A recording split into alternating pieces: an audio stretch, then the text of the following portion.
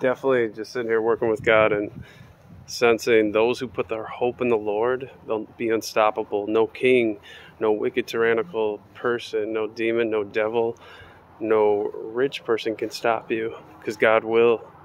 It's in your heart because you're hoping and trusting in Yahweh. And when you do that, all the joy and love will consume you and give you strength as you walk, and you'll be able to face any giant, any demon, any oppressor, because you can't be oppressed for those who put their hope in the Lord.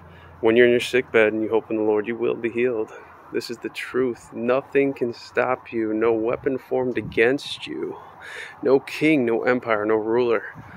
Plus, what does it say? The Lord always speaks. Those who just gather up, they just collect it to give back to those who've been oppressed. So have a blessed day. You will always have. Just don't give us too much or too little, right? That's that moderate, peaceful lifestyle with the Lord. Have a blessed day. Things are amazing. Be loved. You're beloved.